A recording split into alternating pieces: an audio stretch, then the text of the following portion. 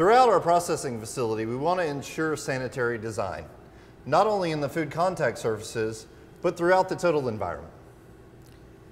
So the plant's made up of a lot of different components: pumps, valves, fittings. All these components must be of 3A design.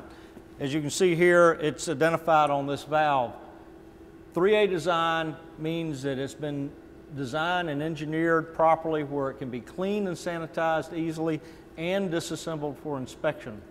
One of the other components that are critical in a plant environment is sanitary welding. Throughout the process piping, there are many sanitary welds. These have to be done by a qualified installer so it's clean and crevice free. In our food processing plant, at all possible, we want to minimize the use of tape. We also want to look at our ground contact surfaces so that they're free of dirt and debris. Also, the cleanability of equipment is very important, so we have stainless steel and cleanable plastics. So the bottom line is choose proper designed equipment with the proper materials and you have a successful operation.